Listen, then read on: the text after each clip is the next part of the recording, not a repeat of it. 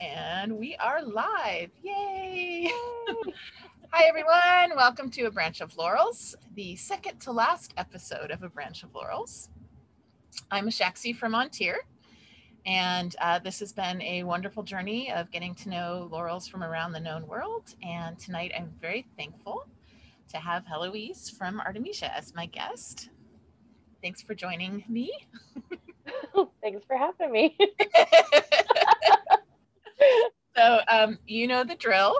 Uh, can you start us off with your origin story, please? Sure. It's probably a couple years after I graduated high school, maybe a year and a half ish. And my friend Jody introduced me to her friend Tom and his roommate Chris, and they were all into society events. And I was like, "What do you mean society events?" And It sounds so fancy. it did, and her family was of means, and so I thought like high society, and she's like, no, like medieval society, and I'm like, oh, that sounds pretty cool, because like my favorite was always Sleeping Beauty. Like that was my ideal of medieval awesomeness. So Tom invited me to go to Harvest War with him, and so Thorfinn and Sarah were king and queen at the time, and he was Thorfinn's squire.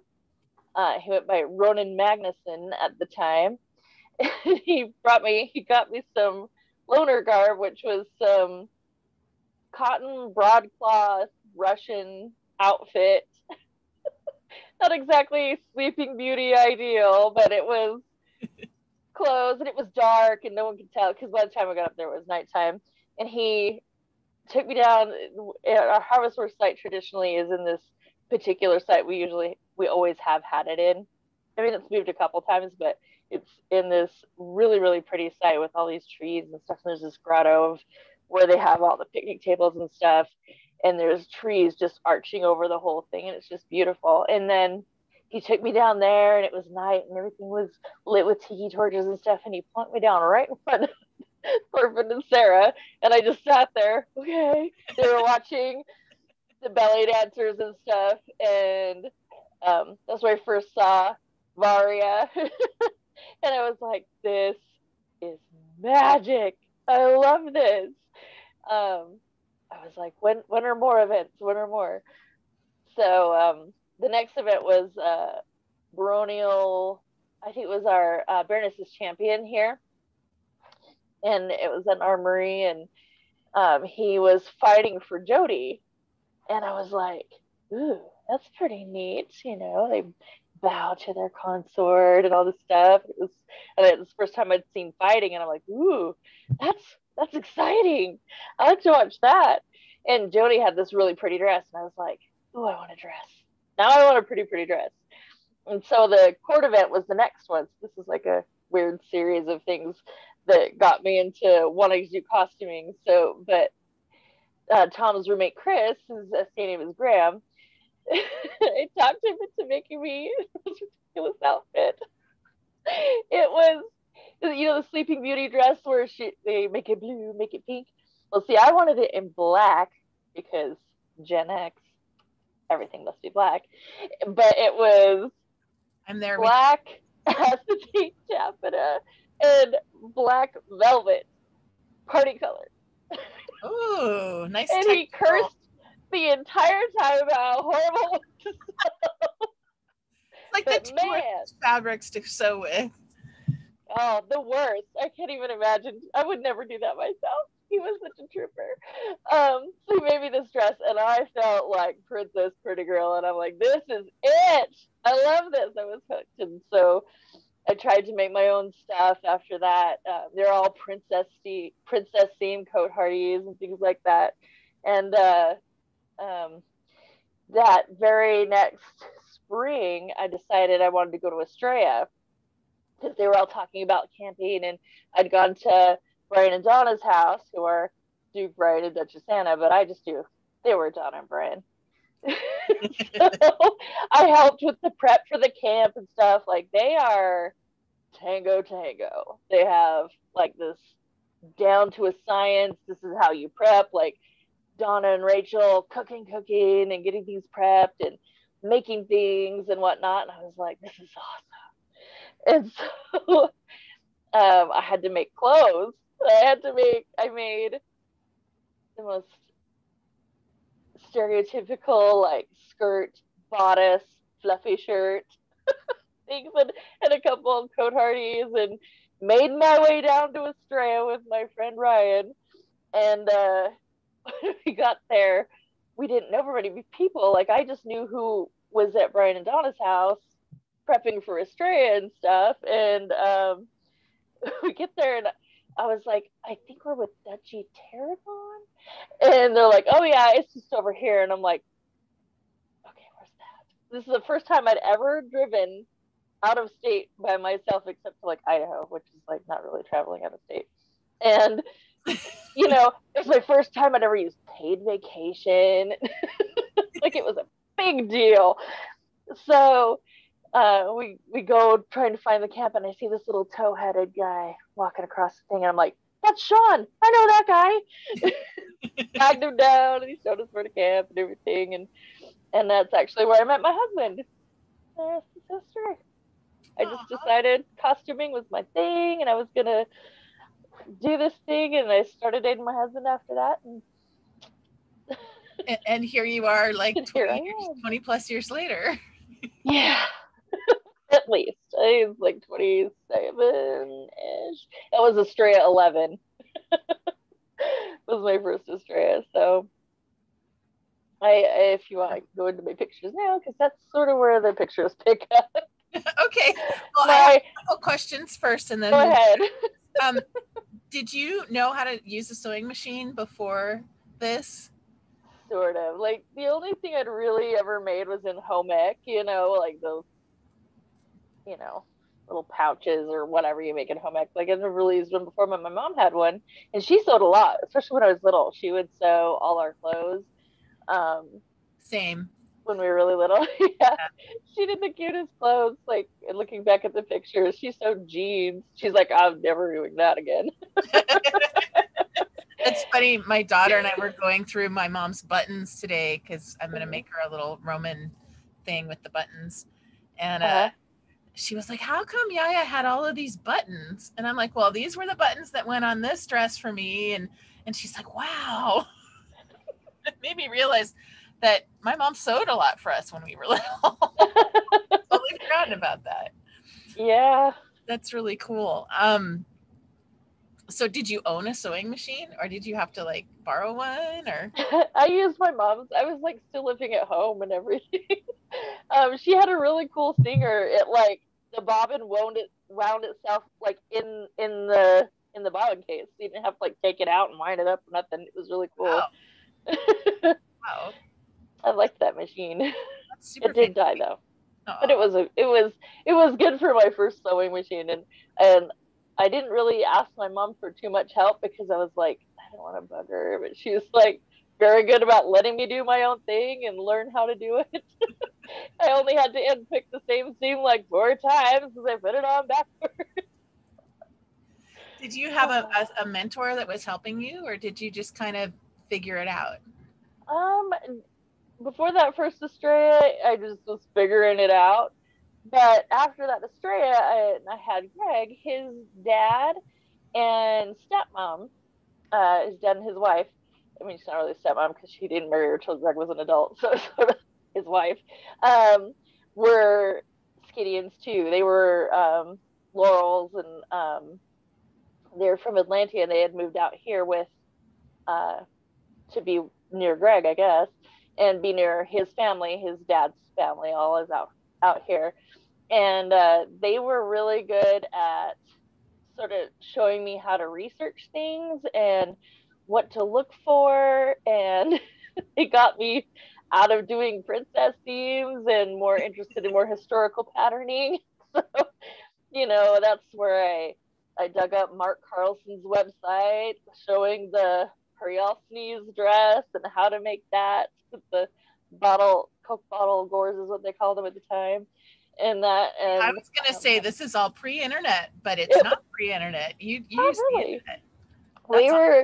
My family's always been early adopters as far as technology is concerned. My growing up, my dad, um, he always worked with computers and stuff. So like we had internet, and so I was able to look stuff up. And Trigby, Greg's dad's name is Trigby, and his wife's name was Agnese, and they had a plethora of books, so many books. It was a wealth of information.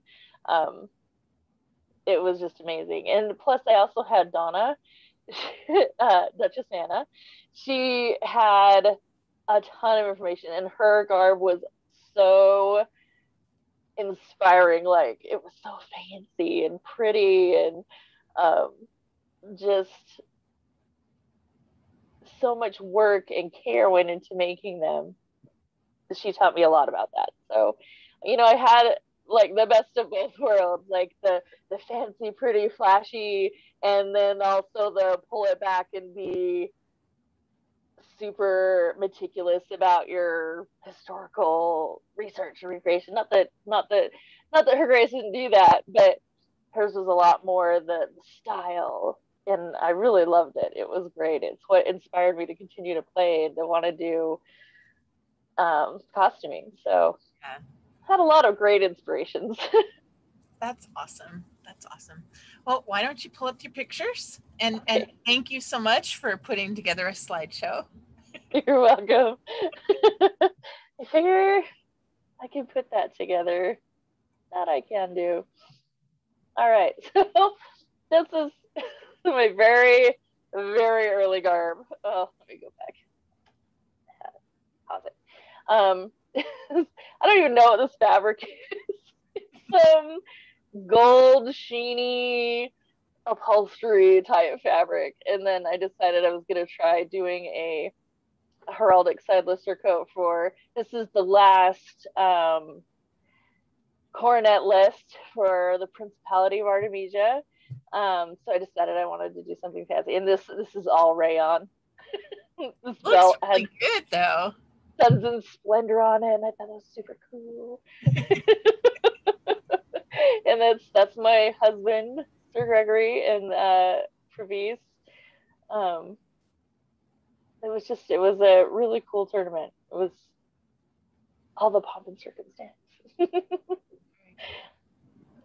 And then this is my second Estrella, and this dress is also princess theme, polyester and cotton.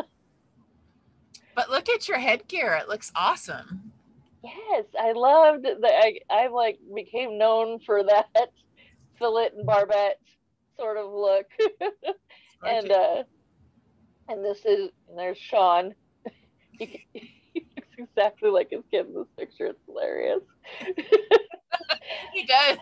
I'm like, who's that beanpole holding on to you there? Yeah, that is Sir Sean. Wow. Well, I think he's a Viscount at this point, but I can't remember. Anyway, that's him. Then this was at our first crown tournament, and that's me right there. And that's Greg's little favorite I've worn. I still have this. I still wear it. Oh, My that's favorite from my honey. And there's is, Thorfinn showing his prowess. is that Varia in the corner? And that is Maria. Aw.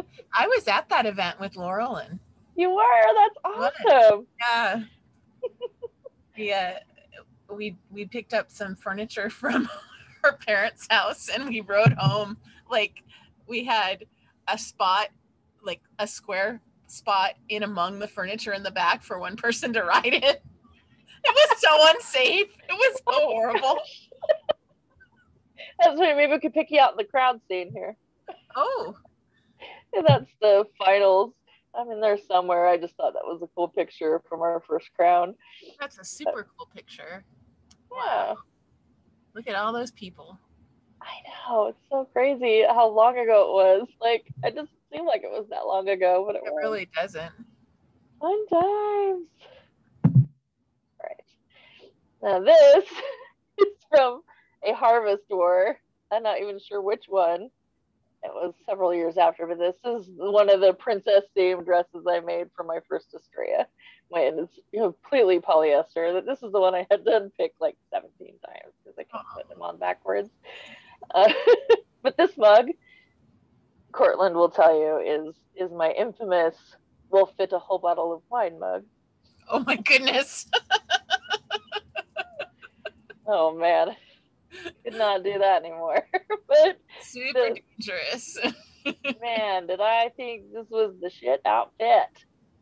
So I think it's really, I love that you keep mentioning that you've picked out the seams and redid them, because people always ask me, what's the best way to learn how to do this?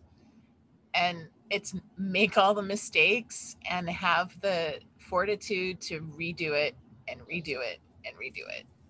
Oh, 100%. Like, no one starts out being perfect at anything. And, you got to not be afraid to be bad at something for a little while. Certainly wasn't afraid to be bad at it. I just did it and it was fun. So there's that. And in our lovely snood of the crochet.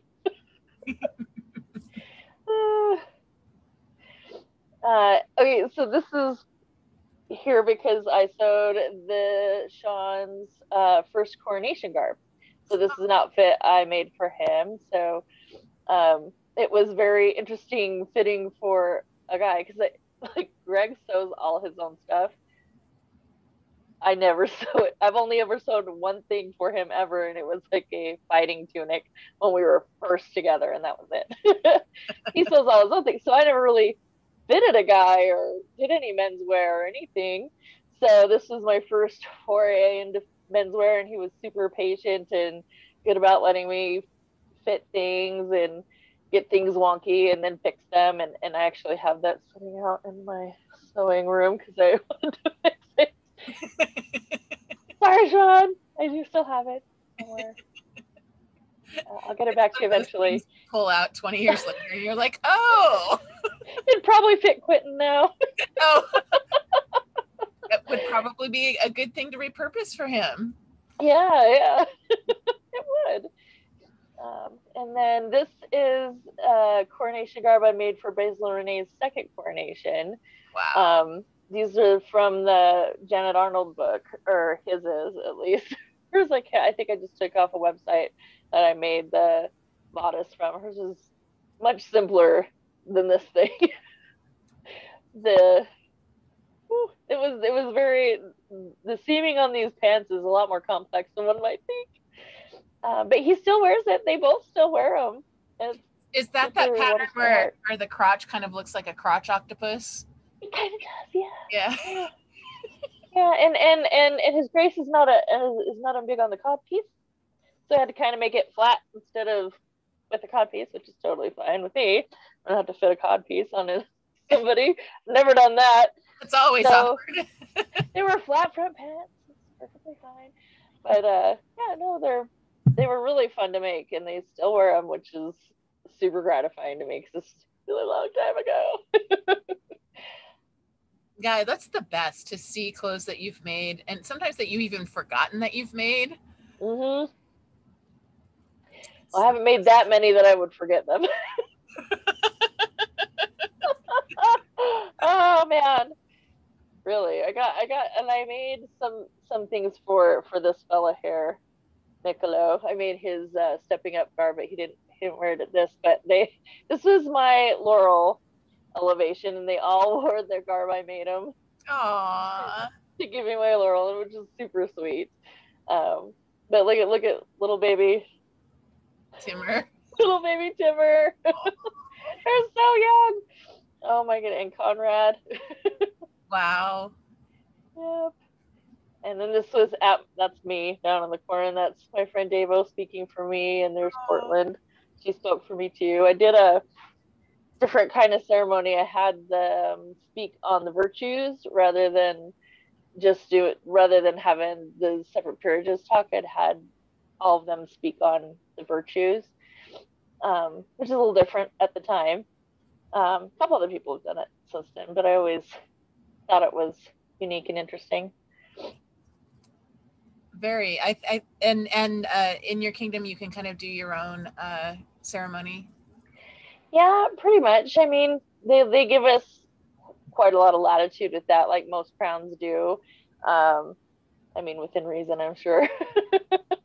But yeah, they for my little and for my pelican, I got to make my own ceremony however I wanted, and they were super nice about it.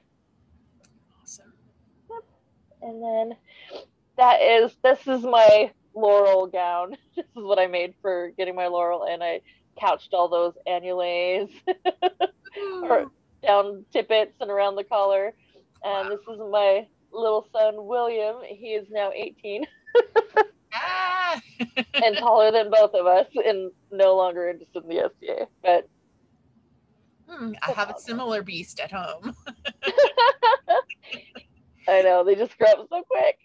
But this was probably one of the last ones we went to before we took a pretty long hiatus because we wanted to, um, do soccer on Saturdays with William and not have to chase him around events all the time. Because when you have a little, you know this, you have little ones, it's hard to have fun at events because you're chasing them around the whole time, hoping they don't, get into things or inconvenience other people or swallow something. Or wake up to drunks partying at 4 in the morning.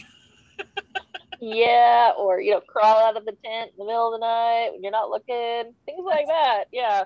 that's what yurts So are for. That's the really handy thing about having a yurt. I think if we didn't have that, I don't think I would have been able to camp with kids. yeah, We it did it that, makes it. and when they were really little, I had a pack and play Hmm. that kept him kind of corralled too. Yeah, he when he grew out of the pack and play, that's when it was like, oh geez, I can't what are do we gonna do? Once they're mobile and going, it's just too hard to, for us at least, to SCA comfortably. So we it. just thought we would focus more on him and participate a lot less. And no regrets. That is something you'll never regret. So Yeah. I don't, and that's the full Oh, beautiful. habit. And William actually took that picture. It's at our fighter practice park. It's perfect. I love the lighting. It was really good that day. I was like, that's pretty awesome. This is sort of our first bit back because when Conrad won his last crown, we decided, I think it's time we can come back now. We have, William's older and John is, we can deal with that. We want to be there for Conrad and Portland. We want to support them and be there and um, they gave us our court baronies. This is our court baronies. They gave us a court barony at their coronation. I'm like, wow, that was a surprise. Welcome back. Welcome back. It was very sweet, actually. That's So, awesome. yeah. And then I dove right in and was the baronial arts and sciences officer. I was like, if I'm going to come back, I might as well be an officer. Let's do So, this. so that's me bringing in the scepter for the new Baron and Baroness.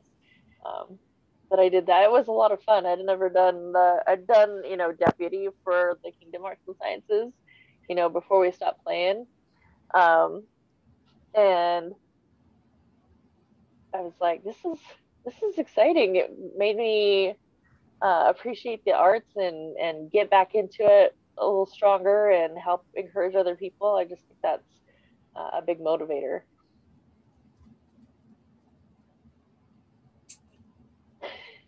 And then this is Cortland, who is my very best friend and mentor and confidant, and I just love her to death. And I don't know, I don't know what else to say. I just love her. And then this is Helshin, the Rogue of Capua. We're just at some baronial event, but this was my foray into 12th century because Greg did 12th century for quite a long time, and so this is my green merino wool 12th century bleo. Can't see it very well, but hey, it fit pretty good after leaving for 10 years and coming back. So Awesome. kind What was it like to come back as a Laurel after 10 years? Did it feel like things had changed a lot? Did you get any imposter syndrome happening? Was that a thing that you had to deal with?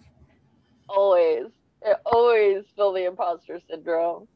So before I left and before I had kids and stuff, I was starting to do calligraphy and illumination, and I had done the garment stuff, and I thought when I was elevated that I mostly got it for that. But when Basil and Renee stepped up that second time, they uh, there had started to be a lot of photocopy scrolls, and our kingdom is tiny.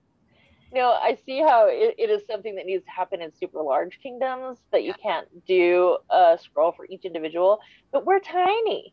There's no reason why we couldn't do original scrolls for every award if we have people willing to do it.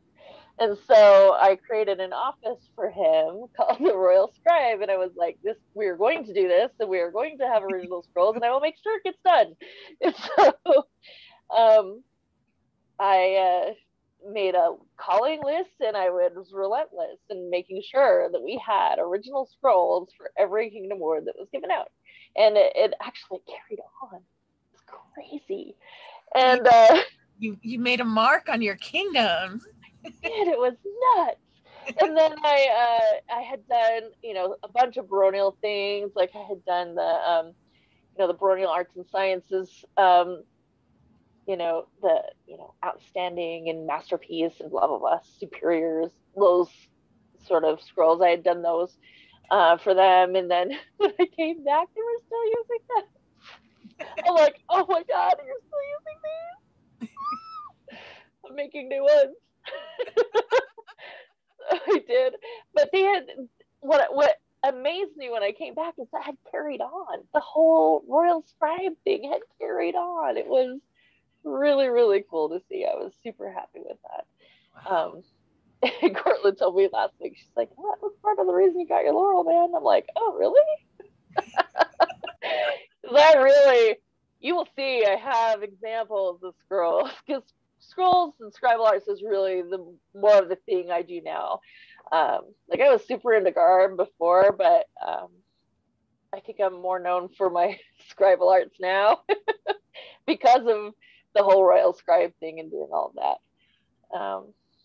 And So we bloom and grow as artists and change directions and shift passion. I think that's totally normal. for Um, sure. I was going to ask you something and it just went out of my head. Anyway, continue. All right, I'm sure you'll think of it. So also when I came back, uh, uh, His Excellency Junker asked me to help do the class schedule for known world heralds and scribes. And so I did that. And this was we did a field trip to our university the University of Utah, who has a ton of really, really excellent facsimiles of medieval manuscripts. So they got them all out for us to just look through and peruse. And this is one of the coolest ones. I'm like, this is so amazing. It was so much fun. That was, and they offered me my pelican at that event. Ambushers. And it was cool. I was really happy I got to be involved with it. And it's me getting my pelican. This dress was my first dress back, and it had to be my pelican. Like it had to be like a pelican dress. So it was really fun to make, and I actually used wool and all this stuff. And my household, the company of St. Jude, were amazing. They all came out to 50 year, so it was done at 50 year. They all came out and they, made it just so magical. Like everything was set up beautifully. Like this is the camp. This is our Wow. accidental Renaissance picture of our camp. But all the banners they set up, had a super period encampment and set up everything so beautifully. It was just amazing. That's, And I will never forget it. It was so great. and you will forever be the 50-year pelican. Yeah, Super I cool. will. I just I am so grateful for all of them and everything they do to make the dream happen for all of us. They do it for anytime anyone in the household gets elevated or has a special event. Um, they're always super amazing, and I appreciate them very much. I love what you guys have going on. It's super cool. Wow, it's awesome. And this is my lovely apprentice. I have another apprentice that I had before I quit playing and came back, but she doesn't play anymore.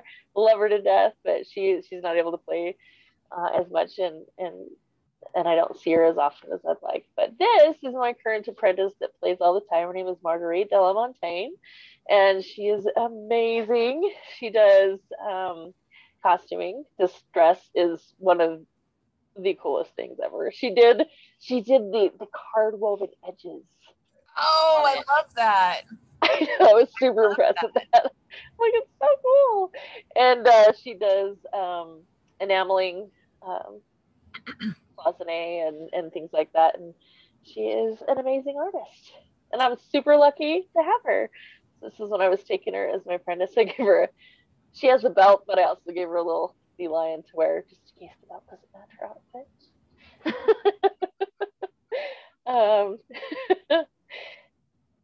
And then this, I also love taking pictures at events. It's one of my favorite things. Wow. And this is That, my little boy going across the bridge at our 20th year celebration. And um, so that's all the tents all down the river. It's so cool looking. that's transportive. That's really cool. Super. And this is me and John at Harvest War, where Yuri and Samia stepped up as king and queen. Um, it's just a fun picture. I really like that picture. There's me and Cortland. You know, it's just a fun picture. I love it. This one I was Kingdom Hearts and Science of Champion, which is why I get to wear the AIDS. Ah. Yeah. All right. Now, for my scribble things. So this, I'm not ashamed to show my early work because everybody starts somewhere, right? Yep. This is also the only scroll that I have ever made for Sir Gregory. It was mostly trace. It was for one of the very first things I did calligraphy wise, and has so many problems. Um, It's better but than I could ever do. So I don't, probably not. I bet you could do it just as well, honey, if you wanted.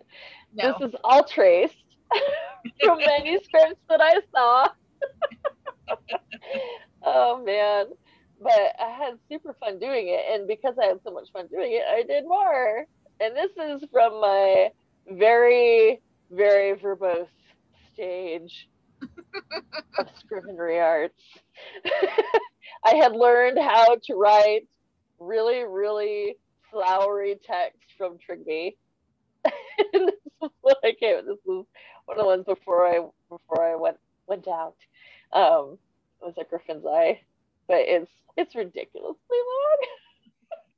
But I love the Bar and Ivy style. So I was learning Bar and Ivy. I was learning diapering, and I'm still stuck at portraiture. They all still look like that. They look like what? They still look like this, like cartoon. I know what I'm good at, and I know what I'm not good at. I'm not good at portraiture, but you don't have to be to make scrolls that people cherish. True. This is the Laurel scroll I made for Carrie. Oh man, I die every time I look at it. I'm like, I'm redoing that scroll. She's like, no, you're not. I'm like, yes, I need to redo this. This is awful. Although the wording is still my flowery say 1,000 things wording. But I learned how to do diapering and those circles. Oh man, I just remember after making the scroll, my forearms hurt so bad. Oh man. But I was super proud of it, and I'm glad I got to do it. Is Carrie, she said, I think you've done every scroll of note that I've ever received. I'm like, I didn't do your Pelton. I did do her Laurel. I did do their county. This is their county. And this is where I started learning to put little individualized touches in scrolls, because this is my favorite thing to do, is to hide little individual things in there. So we've got the songbird for her sister. We've got the drinking horn for a good friend, and the skull for Davo, and this is Sophia, her niece. And there's an owl for another good friend, and there's Greg's annulate, and then a spur.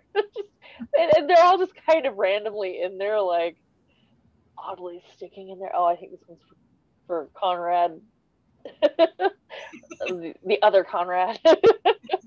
There's just all sorts of little things in there. So I love just sticking. Oh, and there's the butterfly and the rose, because she's the butterfly is the princess thing here, and then the rose is the queen thing. So that was for the Lady the Rose and things like that. So, and my mantling skills have improved a little bit since then. And so it's one scroll for both of them. It is, yeah. I was very brazen and thinking they would still be together. Thank goodness they are. So far it worked out. So far it's worked out all right. Oh goodness. And then this is my first scroll back after being gone for 10 years, when Conrad and Cortland were king and queen. I did the Arts and Sciences champion. I hadn't done one in so long. I was so nervous. I was like, I don't know if I can do this. It's been so long. And it was the first time I'd really worked with gold leaf. Like, those other ones were gold pen, like a faker gold. And this was actual gold leaf, and I'd never really used it before. And it actually went pretty well, and better than I thought. So, I had my Laurel before I'd ever used gold leaf. It does happen. And then this is one of the ones I did for Baronial Scroll, but I was learning a lot how to do the vines going in and around and behind and underneath and over, which I had never really done a lot of. Like, you notice all the stuff I did before was all Bar and Ivy's sort of one little branch, and that was it. And this is where I felt like coming back, I had a lot to prove, so I had to learn new things. So learning more acanthusy things, learning more how to do the ivy a little more in and out and intricate. I love that, the meandering vines. They're super cool. It's my favorite. That's what I'm good at. I'm not good at the portraits. Then I tried carving stone. And how was that for you? Oh my goodness, hand numbing, because I used a Dremel tool. Yes, I cheated because I'd never done it before, and I wanted to try it. I just wanted to try it. So it didn't turn out horrible. It's okay. It wasn't super deep or chiseled real great or anything, but it did confirm to me that I am not a rock carver. I have tried that. I don't need to revisit that again. Exactly. Other was being presented in court. But it was the premiere of the Griffin and Francesca, which is our Thrown Weapons Award. Oh, cool. Yeah. And this is a Griffin and Francesca I did for another person during that reign. The same reign. It was for Ronan and Claire. But this one I did a little different thing with the gold leaf. I put the gesso down so it was in relief underneath the gold leaf, and that actually turned out really good. I was super happy with it, but it was just like an experiment. Like, I tried to put the gesso down. I'm like, I cannot get this to lay down like nice and even, so I'm just gonna dab it down in little swirly thingies and then put the gold on top, and it turned out actually not too shabby. Most of the time they would carve into the gesso or make dots in the gesso, do the relief that way. So this is sort of backwards of period practice, but the recipient liked it. I'm sure somebody had that going on at some point. And this is sort of where I was sort of learning, a new process, because I had forgotten how to do scrolls, and so I was like trying to learn new ways of doing it. And so, for one, I learned, painting goes lots better when it's up on an easel. And then if you have your color palette, so what you're basing the thing on over to the side, you can see the colors better and learn. I was learning more about shading, because I'm not, I always did those earlier period ones that have a ton of shading. But now that I've looked at them more, they have a ton of shading. So, live and learn. But this helps me learn a lot about shading and all of these intricate little acanthus things, which is that easel something that you bought, or is that something that you guys built? No, we bought that off Amazon, I think. It's just one of those boxes, so it holds all of your supplies in it, and then it sits up with little wing nuts, tighten, and then it is an easel too. So I love it. It was pretty affordable too. It was like $25. Not too bad.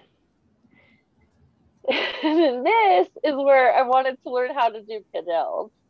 I got asked to do Griffin's hearts for a crown, and they were the queen's personal arms had purple in them, so I wanted to do purple. And I'd never done cadelles before, so I traced a lot of this from an extant one, but some of the filler I did on my own. But it taught me a little bit how to, that's how they connect that. A lot of things that I've learned how to do, I've learned through tracing, because I can't, sometimes you just can't brain that. Like, I can't look at it and just recreate it. I'm not like an artist, like a born talented artist. I am a learner. I am a designer, and I can pick it up, but it takes some time. It takes a lot of effort, and that's, I think, what a lot of people do. But this I was super proud of, and it was so sad that it didn't get given to the recipient, because the scroll got double booked, and then this one just got lost or something. I have no idea what happened to it, but now she can see it. Showed her pictures of it, like, see, isn't it pretty? She's like, it's beautiful, thank you. Like, I wish you had it. So there you go. It's always sad when stuff gets lost and stuff, but things happen. Super sad. Yeah. These were I love doing these. So these are for Timur, his King's Council. He has comets on his arms, or a comet going across the top of his arms. And there's some period, there's a period text that has, sorry, hang on. Sorry, my kid is calling me. The one that is not aware. Are we having a phone call mid-interview? I kind of am telling him I'm gonna call Dad. Oh, Dad, please. Oh, your dad, leave me alone. There. That's awesome. Interview. There, that's Will's way of being in the interview. So these were sort of a copy of some of the ones that they did in that manuscript. And this one is for Cortland. This was for Brayden. And Timur asked me specifically to put the Hand of the King in there from Game of Thrones, because he thought that was funny. And then these are my favorite ones, because they were so vibrant and pretty. And I used period pigments for this vermilion. It was so fun to do. This one was for Vela, and this one was for Eleanor. And they were just some of my favorite ones that I ever did. Like, they were so fun to make. And then this is the inspiration for, so I had to do a scroll for Engeline von Foxridge for her Laurel, and she is a Russian persona, and I loved this manuscript. I thought it would be a really good way of adapting to a laurel. And so this is what I came up with. And I put foxes on there because it's England on Fox Ridge. It's foxes. And little skull and tree, which is on her husband's arms. And she was Cortland's apprentice. So I have the fleurs bases to center argent, which is from Cortland's arms, on there. Just those little touches. And I actually, it was first time adapting a text to look like Russian. Like I'd never done that before, and it was actually pretty fun to do. But in my current process, I've learned to do things several times. So like when you see the end product, I've actually gone over it like 4 or 5 times at least, drawing the same thing. So you draw, I draw it out on glassine paper, and then once I get it right, then I put on the scroll and I do the text at least 3 times. I do it once to figure out the spacing. I do it again to make sure that it fits within this, and then I do it on the actual scroll. So doing things over and over again is sort of comes natural to a scribe, I think. Maybe I'm the only one that does it that way, but anyway, this is actually one of the first times I worked on parchment too. Oh gosh, what is the guy's name? David. Oh, I even put it on the info on my pictures. He's from Ontario, and he is amazing. He makes the parchment, and I get off his shop. Oh, for crying out loud. I'm irritated. I can't remember his name. Is he from the Summits? Is he from the Summits? You know, I don't know. I don't know Ontario that well. Hold on, I have it in my info. Master David de Rosier Blanc. Okay. And he made this parchment. And he's actually been awesome to work with because, I've asked him for several interesting things to make for me, like, because I get a wild hair and want to do things, and he's always super accommodating. This one was super fun as far as little personal touches. So this lady's name is Caitlin, the Killer Attack Butterfly. That's her name. Awesome. And so I found a Killer Attack Butterfly. Like, oh my god, I love it. And that's her mom trying to wrangle the Killer Attack Butterfly. Aww. I just thought that was so cute. It was one of my favorite things. I love how personalized it is. That's so cool. Like he looks angry. Yes, I love it. It's like, I don't know how much she loves it, but I think I love it. I don't think I've ever met her. And this is what I did for Owen Powell for his Strongbows Yeoman. And I wholesale stole this from Laurels Seltzer. It is my favorite manuscript of all time. And, I had a lot of fun doing the diapering and filling in like the ends of sentences and stuff. Like that's a super appropriate thing to do. They did it in a lot of manuscripts. But it was the first time I sort of tried my hand at replicating with Laurels Seltzer. I love his calves. I love how I love that. Yes, I love it. And I love his little face. I love the faces. Like the faces I can do. It's the rest of the body I'm not so great at. But hey, they didn't have such great perspective either. And that's sort of my process, one of my process pictures from it. His little face. Oh my god, it's so cute. I took way too many process pictures there. And this is one I did for a Baronial Award. And this is what I put a little personal touches in. So this is the name of the thing here. golden reflection. So there's a little mirror for the golden reflection, and that's his wife. He doesn't even say in the essay, but he loves her so much. All of his pictures on his Facebook. So I Facebook stalk you. If I have been assigned a scroll for you, I'm Facebook stalking you. Just so you know. And I found she likes to ride horses, and so I put her on the scroll for him, and I did this little thing at the end, and this is where I learned that overburnishing is maybe not the best plan ever.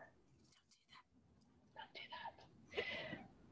that. Oh, this was a cool one that I did before I took my 10-year hiatus, I was given a commission to do a night scroll for Sir Michael the Lucky. He's one of the very first players in Loxoln. He's one of the OG players. Like, been around for a really long time, and was knighted a super long time ago. And he actually, by the time I came back, I procrastinated and never did it.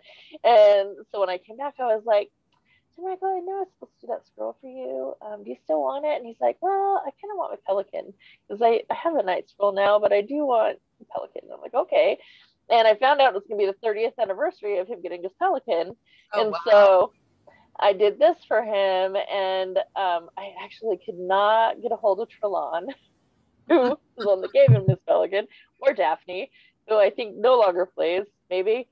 Couldn't figure out one way or the other for either of them. And so our king and queen at the time were gracious enough to sign and reaffirm his pelicanness, which I thought was super fortuitous. I was super proud of this one. I did a lot of this acanthus myself. I love that he sort of renewed his vow. Yeah, I really liked it. It was super cool that he was given a renewal and everything, because he's been a super solid player forever. And we appreciate that he's always been around.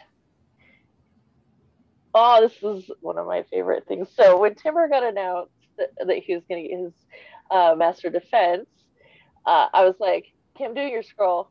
He's like, okay. Okay. Because I had an idea.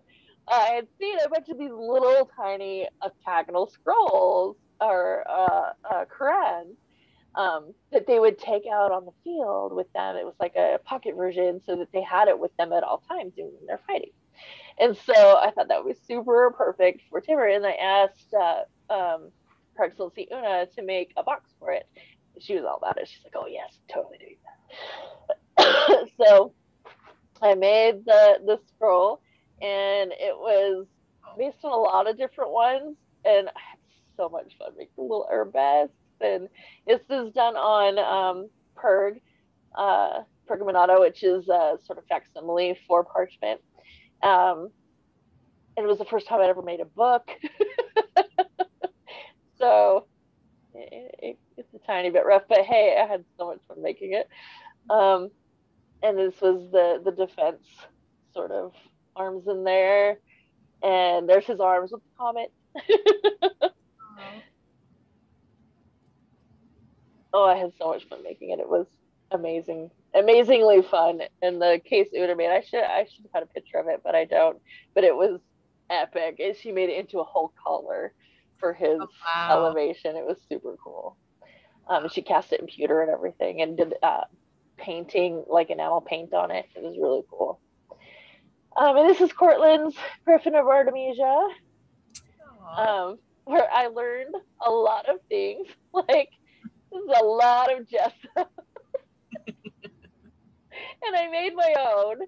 So it was, I made the gesso, and I used parchment from Esther David, and I put a few personalizations in there, like the annulés. Always sneak in an annulé. And then these are her arms. I also learned that gold likes to stick to silver. Amazing how that works. And I put lilies on there for her daughter Lily. And teeny tiny griffins. I mean, these are itty bitty. And I made the script from So for sizing, there's a coffee cup to the left, right? yeah. Coffee cup. So Yeah, that's it's small. it's teeny. It's in a giant frame of her house. It's Wow. pretty small. That's all of the gesso. And there you can see I tried to sort of.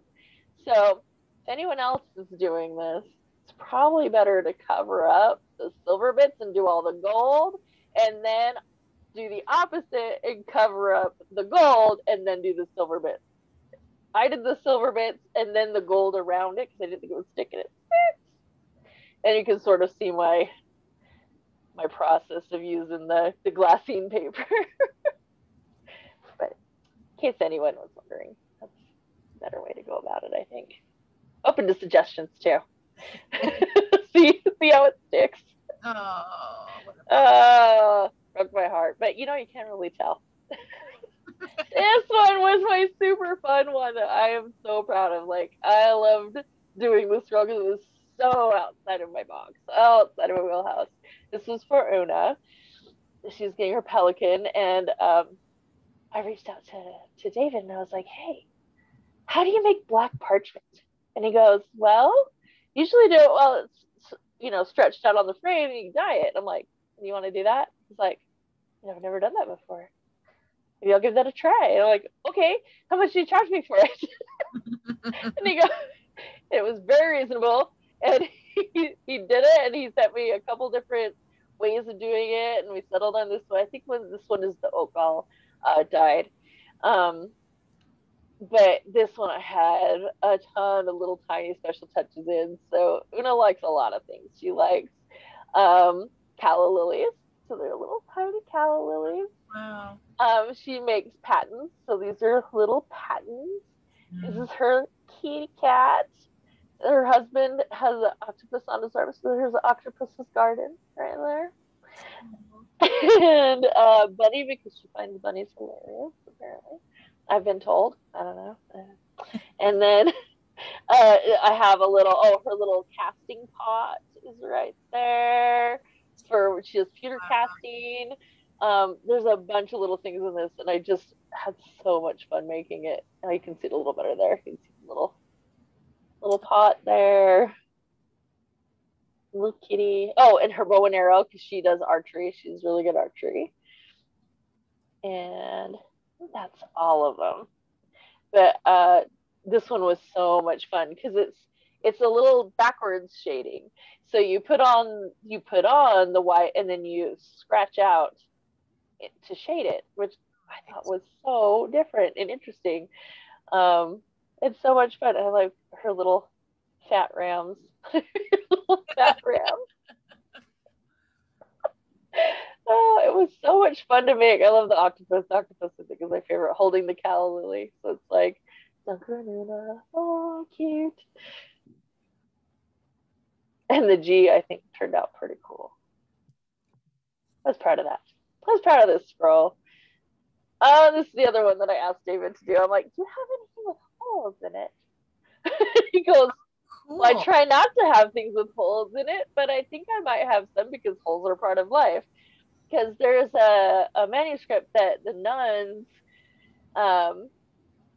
sewed back together for patches, and they made it colorful and pretty. And we have a needleworkers guild here in Verity, and they were getting an award, and so I wanted to do one with stitching on it. So he was kind enough to send me one with a hole in it and give me a discount even.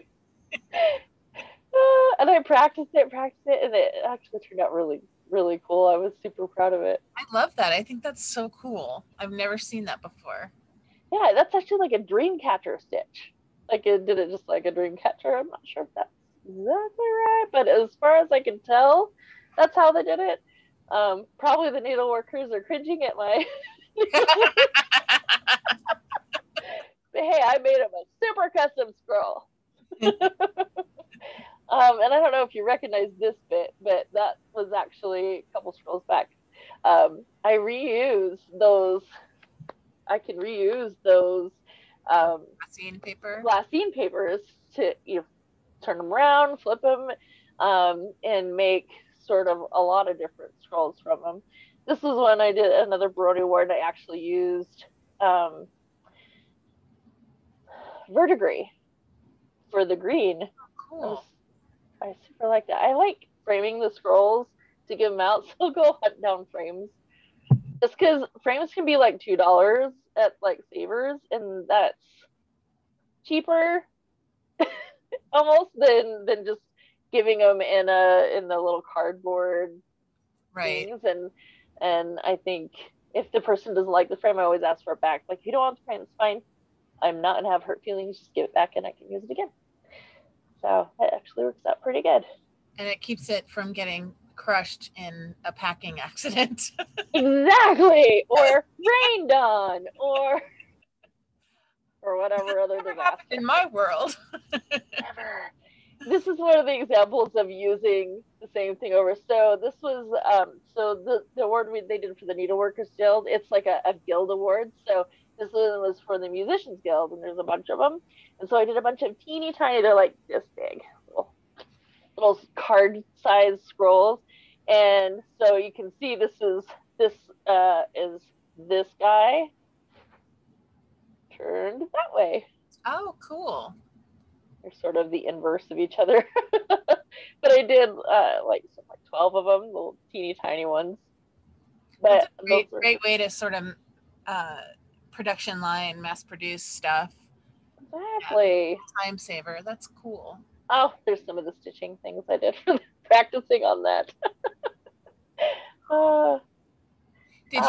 Did you punch holes in it first and then stitch them? On those ones I did. This one is actually a natural hole. So you can see it's a little, it's not like the edges are I'm pointing at it, like you can see where I'm pointing. It's it's nice and smooth, whereas the ones that I cut out, they're all jaggedy. Oh yeah. Yeah. Actually was asking when you put the needle through for the stitching, mm-hmm. did you punch those holes, or did that just with the needle when you stitched? Yeah, the needle just goes through. It's like leather, because it's animal parchment, so it works out pretty good. And this is one I did for the Kingdom Arts and Sciences. It was like some heavy gold work. It was the first time I'd used the there's a modern version of gesso that I used under it, and actually it lays way smoother than my horrible gesso that I tried to make on my own. Like period gesso is very hard to deal with.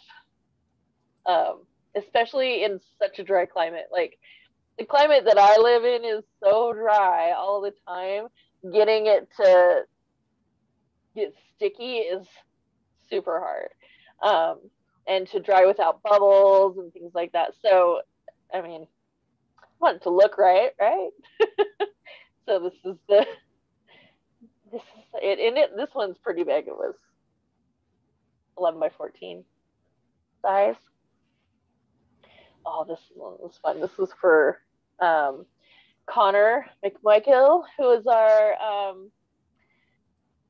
Golden Wing Principal Herald. He's getting his pelican, and this one has chock full of little personalizations.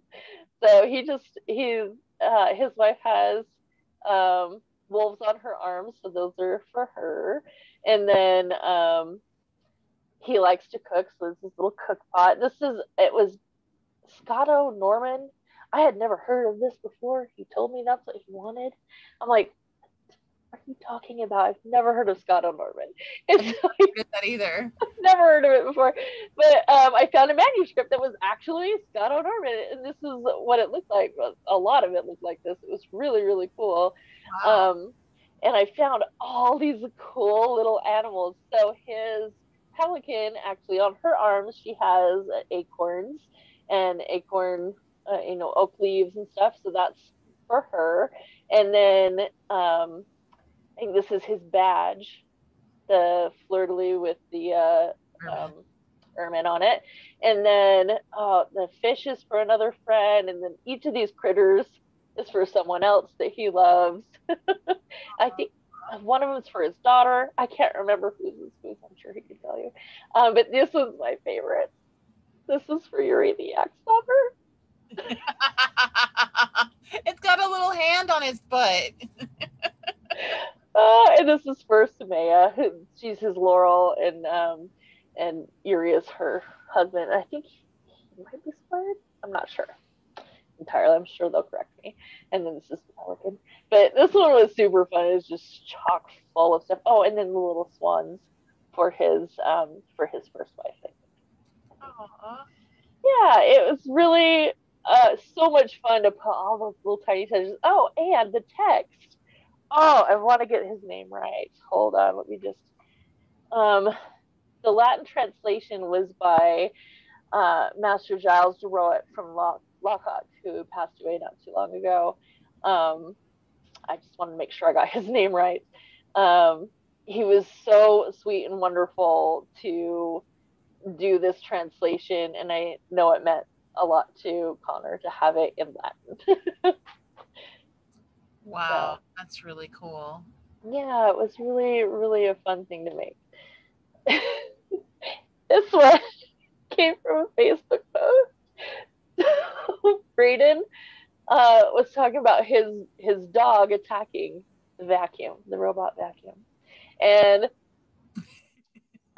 His Excellency Bartholomew Hightower replied with this exact phrase, and I'm like, oh my god, that must be a scroll. And so I did it up and I mailed it to Brad, and now it is framed above the dog's crate. One of my very favorite scrolls ever. Because it just came from the spur of a moment, and a scroll doesn't have to be for an award, it can be for Anything. anything. That's awesome. So fun. Oh, wow. This is Kelwyn's Griffin of Artemisia, which is like the lion of Ontario. Mm-hmm. And she's super deserving, and I love her so much, and I wanted to make her a super cool scroll. I suck at portraiture. I tried to draw Misty. It's Rifkin. Right there. Oh, cool. Can't even tell that it's her really, but I tried really hard. That's her shield.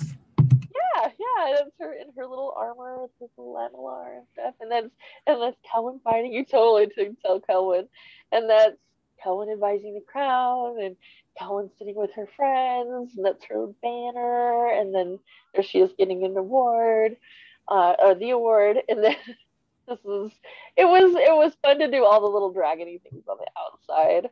I felt really bad because I had originally wanted to partner with someone else to do the portraiture because I know I am not great at it, but it fell through, which is fine. That happens, and you just roll with it and you do your best. But I love this bit. This is the Griffin on that scroll. I think he is very boss. Great. Yeah. Wow. Boss. I like it. And this was Griffin of Artemisia that two crowns came together. Usually it's one per reign, right? Like that's how the lion is, right? So each crown decided to give theirs to one of a couple. So Leah and Robert Despenser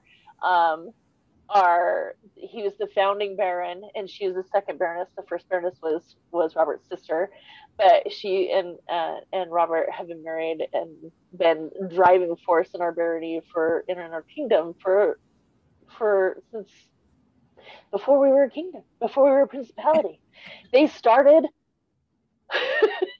all of this craziness, and have been an inspiration to so many. And so Floki and Gwen and Yuri and Samaya decided to give them their griffins.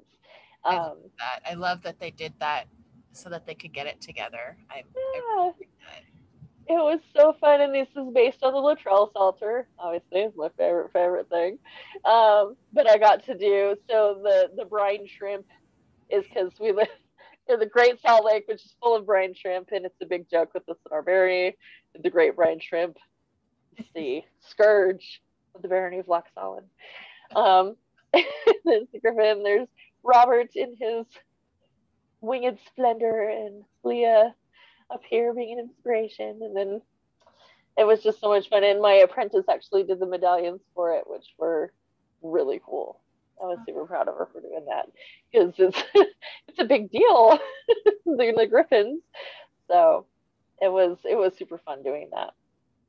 And this is Conrad's Mm. pelican. And I did get someone else to do the portraiture. Yay! Lady Adelheid Rutland did the portraiture for me. She is a fabulous artist, and she did such a great job with their portraits. And I did the other side. Um, uh, and triptychs are hard, and I drew the things the wrong direction, so I ended up having to cut off the sword at the top of Conrad's thing. So even Laurels make huge mistakes, and it's okay. You just roll with it and fix it. Move on. And Conrad's arms way harder than you think, especially when it's itty bitty. Yeah, it's a lot of tiny little detail. Yeah, Paley Bendy is hard. Conrad Van Frickson. But I love you, so I'll make it. He obviously didn't think about having to sew that in advance. Oh, he thinks it's easy. It's just squares, man. He's an architect. It's just easy. It's squares. Okay. So there's his lily, and there's his griffin supporters, and I did the cabin maintenance instead of the pelican and her piety, because it's eensy weensy. And Balinor actually did Sir Balinor. You probably know. Yes, he's been on here for a while, I think. Pretty sure. He did the wood work and the etched hinges and stuff for it. It was really cool. Aww. Yeah, it's fun partnering with other artists. I love doing that. So much fun. And this is Sarah's Laurel Scroll, which was super fun to do. I like the little furry critters that are her supporters. Those are awesome. Her wolf for Gabe, her porcupine for her mom, and a bear. Porcupine is my favorite. I know, I love it. I wanted to put little grapes on it, or olives. We saw it when we were leaving the site from Cohen's Knighting. We saw a porcupine on the road. Oh, really? That's so cool. Like in the middle of the night. Yeah, because Sarah got her Laurel at the same time. Yep. So you probably saw this in person. Yeah. Yeah, this is a super fun one to do. I've never really done the style before, but it was fun. The parallel lines of gold work were interesting. But it turned out actually pretty cool, I think.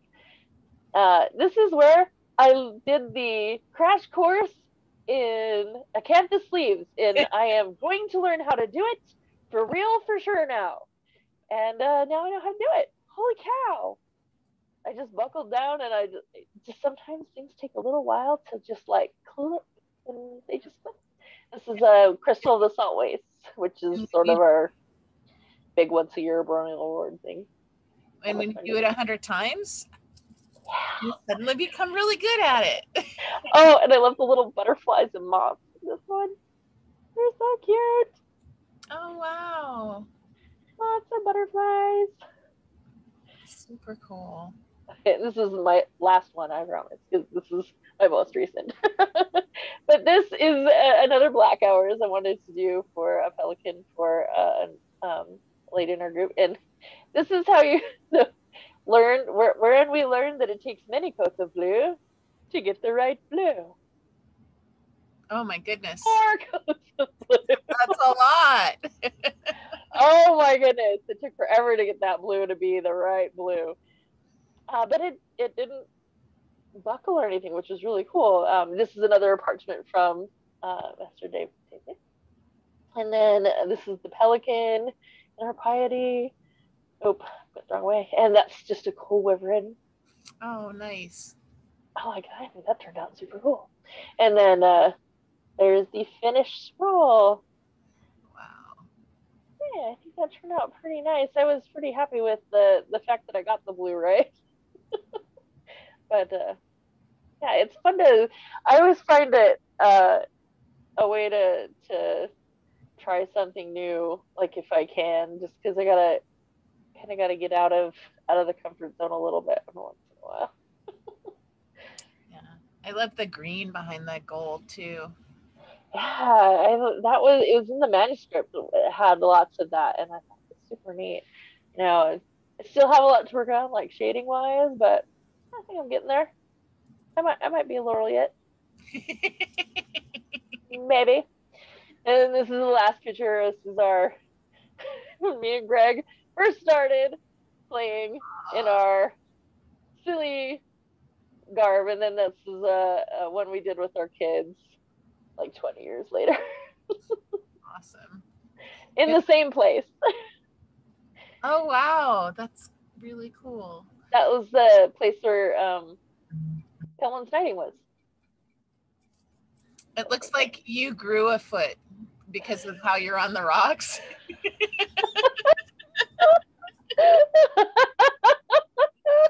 Yep, Greg is shrinking. What is happening here? Oh my gosh. Awesome. All right. Well, that's all my rambling pictures. How many years difference is that?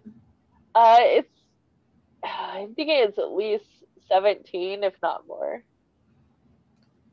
How long? Now let's see. Together. That one would have been like 94 or 95. And then the second one, I think John is like 4 or 5. So that would have been 2014.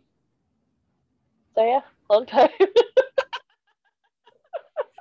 Like I can't remember the dates. I'm involved in that, so whatever. Greg could probably tell me, but I don't know. Anyway. So we've been in a pandemic for 14, 15 months for a while now. Mm-hmm. What's been your thing during shutdown, SCA wise? Have you been doing stuff or? Not a lot, frankly.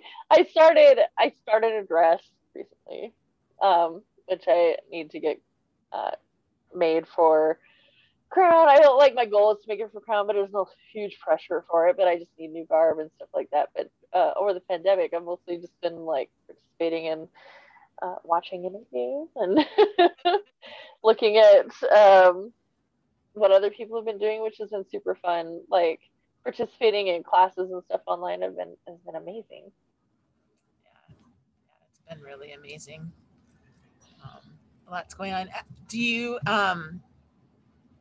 how do you see that shifting into going back in person, and how do you see that hybriding out? Do you I think? really hope that we can like our kingdom before the pandemic, we had a lady that would stream courts and things like that for people that couldn't be there for stuff, and that was really great because I couldn't get to a lot of stuff. Just we're going through some stuff and just couldn't travel as much, so it was really really nice, and I kind of hope that continues. We had an in-person event last weekend, our first one in the kingdom, and nobody streamed it, and it was kind of sad to me. Like I was like, oh, I couldn't go, but I would have liked to have seen it. Yeah. So I kind of hope we can continue with that, and I hope that, like our arts and sciences, I really, really hope that we can do the online, like submitting things in advance and judging things beforehand, like we were able to do for the virtual arts and sciences we did. Because it made it so that the event itself, we could take classes and do stuff, and it was a lot more fun. And I think that'll help a lot with making Kingdom Arts and Sciences a little bit more fun for everybody and not just sequestering people to sit and judge all day, because that's a lot of work, and it's not a lot of fun. You got to sit and stress about it, and yeah, I hope that continues, but I can't wait to get back to seeing people again. It'll be nice. I wonder, I've heard a lot of people talk about hoping that things are live streamed, and I'm wondering if each different kingdom needs to start thinking about creating an office. I mean, we have social media officers now, right? And maybe that's something we want to look at, is having a deputy that does live streaming, and that, because that's a way that somebody can serve, that somebody might really enjoy doing that. Yeah, I think that would be amazing. Like, that's a great idea. Make Let's it bring it up to the crown and just finish off. I really would think that would be an amazing office to have. And because there's people that just can't come for one reason or another, and it's just nice to be able to participate somewhat. And as our populations age, there's not a lot of ADA accessibility in some of our more rural, our more out there sites. Yeah, or camping events. Like camping, I mean, I'm not super old, but it gets harder and harder. The older you get, to haul out the tent, put it up, and Yeah. get everything out. And I just picture that getting just harder the longer it goes. And yeah, I think it'll be super helpful if we can help people participate, no matter what their ability. Yeah, yeah, I do too. I think it would be really cool. Um, I still can't remember what I was going to ask you. You'll remember tomorrow. Probably I'll get on Discord and be like, I remembered. Such a dork.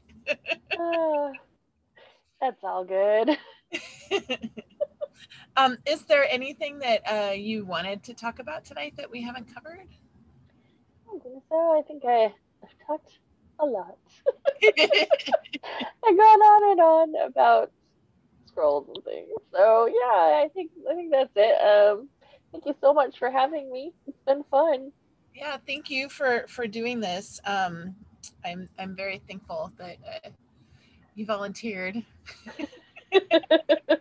or got voluntold. I'm not sure. Cortland. Maybe that's what happened. I'm really grateful to how much your household has supported both my sister and I in these interviews, and helping us recruit people to interview, and being willing victims. Oh, well, we've had a lot of fun, and it's been great watching them. They've been seriously a great inspiration and something that's kept us going throughout this whole pandemic, and we really appreciate you doing them. I also do want to say thank you to all the people that um, like they're probably not even watching, but Duchess Anna and Duchess Sarah and Trigby and all the people that contributed to my wonderment of this. Yeah, even Duke Floki. He's the one that brought me in here and got me started doing this thing, and especially Sir Gregory for being my inspiration, and Cortland and Conrad and all of our household. Um, y'all are great inspirations, and I really appreciate every last one of you. And it's wonderful to find a place that's home. It is. That's a rare thing nowadays, like if you don't have religion, like I mean, even when you have religion, you need something that's um, something that's your own hobby, your own place where you fit in and where you belong, and I always have felt that way, Nancy. Humans need community, and that's what we have, and we're very lucky to have it. And we need to remember to cherish it and cherish each other as we go back in person, and are reintroduced to each other's flaws. Really patient with each other. That's, yeah, for sure. Be patient with each other and be kind. Don't assume ill intent when someone is not their best self or whatever. That's a huge thing. I think that happens a lot. totally off the subject, but yeah. No, I Just think give people grace. yeah, I think it's really important to have discussions like this as we go back in person, because I'm not the same. You know, I'm super awkward in person. I had my apprentice over, like the first person in my house since this started, and I kept like getting as far away from her in the basement as I could. Oh my goodness. I was like, I'm He's sorry, like, do I stink? Greg, what's going on? so I just had to say, I'm really nervous. I'm having a hard time being in the same room with someone, and I will get over it, but man, this is weird. Yeah, a lot of people have been closed off for the entire pandemic and longer, up to now. Yeah. And we gotta give people that space to come out on their own and be comfortable and not rain on their parade. Yeah. I think we've seen some of that happening. Like I see that a lot, especially newcomers get all excited and they're like, "Oh, I'm so excited to come out. Tell me where I can get stuff." Like and or like there's a thread on Reddit where they were like newcomers super excited, like, "What can I get on Prime Day that would be applicable to the SCA? We're so excited to go out." And someone was like poo-pooing their excitement because they were not happy with Amazon. And it's like, come on. You can say, "Oh, these are some great resources too, other than Amazon," if you're not happy with Amazon, but don't make them feel crappy for wanting to know what Prime Day deals there were. Come on. They're excited to play our game. Let's all try and Feed that keep that excitement. excitement going. Yeah, feed Yeah. it. Give them a place at the table, man. Yep, for sure. For sure. Well, thank you for that. I think those are good closing words. Thank you. Um, thanks everyone for watching. Tomorrow night, Rifkin and I are interviewing Baroness Genevieve, who is sort of the mover and shaker behind DEI in Ontario and across the known world. She teaches a bystander class about how to advocate for people in awkward situations. And so I'm really looking forward to talking to her, and I hope that everybody will tune in and hang out with us. I'll be there. Oh, and I wanted to say too, On Tier this weekend is doing an online event that's called Athenaeum, and we have over 50 artists who have put up web pages, and they are hoping for feedback from Laurels. Just go and write comments on their displays. There's an incredible variety of displays. Both my sister and I have displays. We don't need the feedback. I really want people to focus on the non-Laurels that are displaying. They do ask, you can also book one-on-ones if somebody's art is something you're really interested in and you want to talk to them more. You do need to sign up as a participant, which is a little weird, but they want to make sure that we don't have any Zoom bombers in the one-on-ones. So I'll be posting that link is already posted on the sisters page. I'll post it again. The deadline to sign up for that is Friday morning. So sorry, I just remembered I really wanted to push that because we need more Laurels to comment and come and hang out with people and encourage the arts. So again, thanks everyone. And Heloys, thank you so much for your time tonight. Yeah, thank you so much. Yep, we'll see you later. Bye.